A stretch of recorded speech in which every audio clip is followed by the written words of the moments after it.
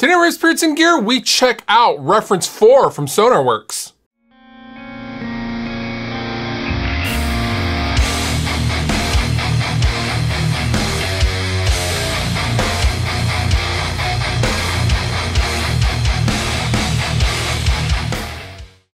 I have recently had some friends and I've been seeing online postings about some room correction software called Reference 4 from Sonarworks. Now, room correction isn't a new concept.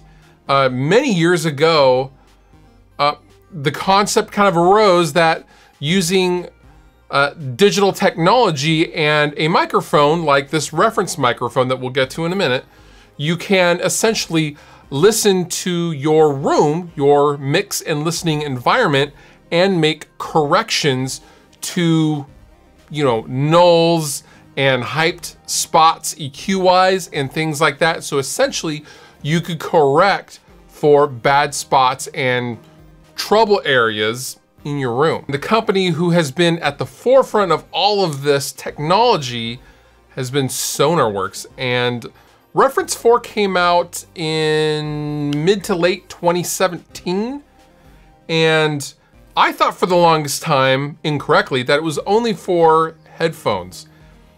It's actually for headphones, and what they have a new mode called system-wide.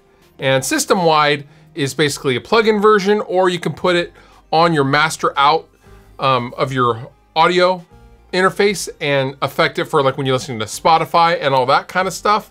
But the essential idea is the same. It has just been more refined and has gotten much, much, much better. Now, before we go any further, I would like to say thank you to Sonarworks, who graciously provided me with Reference 4 and the amazing reference microphone. I contacted them and I basically was like, hey, can I check that out? I've seen a lot of posts and it looks pretty cool. So thank you to everyone at Sonarworks for being cool. So we're gonna go to the DAW, and I have it on as my last plugin on my 2-bus. Now I am in Persona Studio One 4, and this is my curve. This is my room. This is how my room sounds. So notice my top end is actually pretty decent, and it is. My high end in this room sounds really good. My mid-range is kind of shot below 1K, and then between 80 and, or actually really 70 and 110 hertz, I have a huge null, which I already knew about, which is why I have a subwoofer, because I didn't need a subwoofer until I moved into this studio, and it's been very troublesome for me. What I wasn't really aware of is the low mids. Now look at all these low mids. It's just a huge buildup. It's a huge problem. So I'm going to play you this track. This is from the Fishman pickup comparison track. I'm gonna play you this track, and I'm gonna cycle the Sonarworks Reference 4 on and off, just to give you a little idea of what this is really doing, all right? So here we go.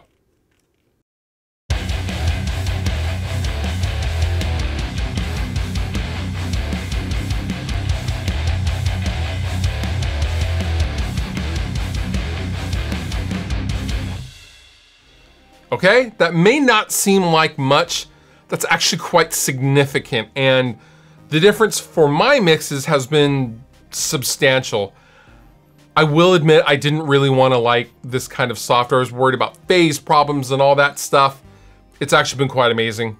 You can go to the Advanced tab, and you can select your filter type. If you mouse over the information, you can either go for zero latency, optimum processing, or a linear phase filter type, which is a phase correct, no phase anomalies, but is also very CPU intensive. Or high latency, excuse me. But it introduces no phase shift, as it states. There are huge differences between these three, so you just really gotta play around with it. Also notice I have my dry and wet mix at 85%, not 100%. 100% felt too clean, I guess is the best word I can use. But really, you just have to play around with it for yourself. Now, I also love the fact that I can simulate different listening speakers. I can go to NS10s, I can go to a hi-fi speaker stuff, I can load different profiles into Reference 4 of various headphones, speakers, and just the list goes on and on and on. Lots and lots of Sennheiser, as you can see. So like I have Sennheiser HD650s, I can now load an EQ curve to make sure that I am hearing my mix reference on my headphones accurately. I mean, that's really, really amazing. I'm gonna cancel out of this. Here's my EQ curve. Now here's the amount of correction I am running in the green. It's basically trying to counteract and add the frequencies that are missing and take down the frequencies that are hyped. Now, afterwards, it's not perfect. It's not completely flat, nor would I expect it to be. So I'm gonna take away the target and the correction, and here's what I am left with my final EQ curve that is coming out of my speakers and what I am listening in. This is my curve. This is what I am mixing to. That's pretty good. That is damn good. And it's been huge. It's honestly been mind-blowing for me, coming from the old school stuff to this has been really, really incredible. And I just wanted to tell you guys about it. And I was really, really impressed right off the bat with the microphone. The microphone is not just some run-of-the-mill random microphone they threw in a box. They actually test the EQ curve of every individual microphone, and before you start to measure, you enter its serial number. It then pulls from their database or wherever, and it also accounts for the sound of this actual microphone, so this is not coloring your results. I thought that was really, really, really cool.